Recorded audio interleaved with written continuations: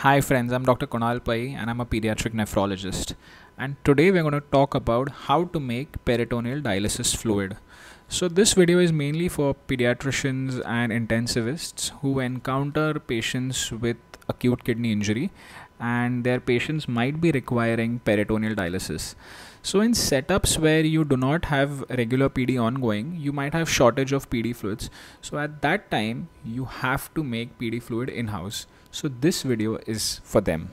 So let's move ahead.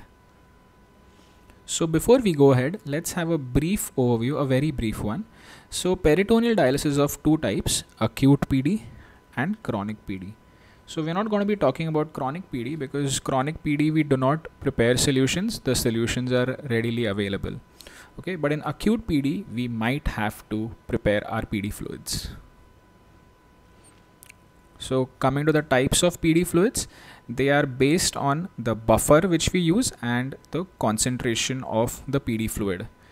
If we talk about the concentration, we have three types: 1.5%, 2.5% and 4.5%, and this concentration is based on the amount of dextrose which is present in the fluid, because dextrose provides the osmotic gradient for pulling the fluid.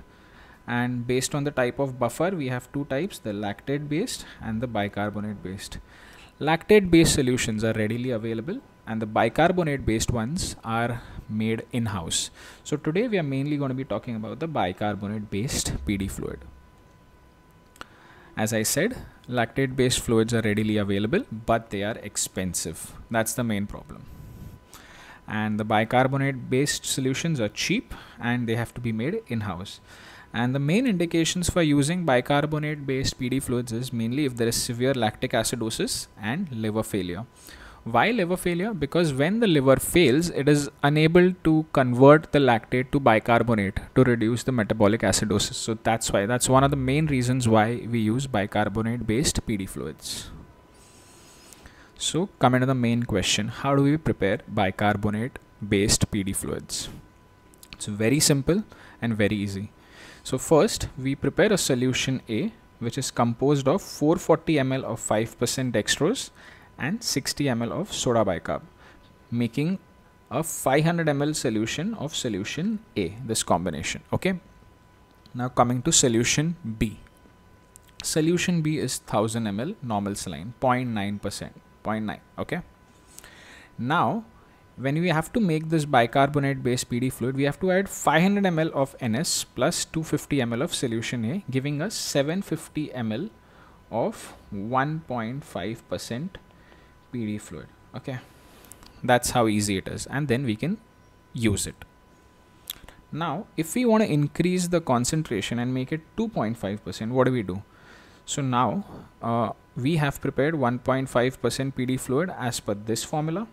Now to 1000, we call it isotonic fluid. Okay, so now to this 1000 ml of isotonic fluid we add 50 ml of 25% dextrose. If we add that, we get a 2.5% PD fluid. Now if we want to make it 4.5%, to the same 1000 ml isotonic fluid of 1.5%, we add 100 ml of 25% dextrose. It's that easy. After deciding our PD fluid concentrations, we need to add a little additives. So the additives which we add are heparin and potassium. So heparin is mainly added to prevent formation of fibrin clots, thus preventing blockages of our PD catheter. So how much heparin do we add? We add 125 to 250 units per liter of heparin. Okay. And coming to potassium, we do not add it immediately. We add it only after 10 cycles of PD, because as PD progresses, the serum potassium levels come down. So we need to normalize those as well. So we have two options, KCl and KPhos. If only potassium is low, we can add KCl. If potassium and phosphorus is low, we can add KPhos. How much do we add? So we add 4 millimoles per liter or 4 milliequivalents per liter. Okay. That brings us to the end of the video. If you like the video, please click the like button, and if you think that anyone would be helped by seeing this video, you can share it to them, and please subscribe to our channel so that I can share more videos and you can see those videos as well. Till then, thank you. Take care.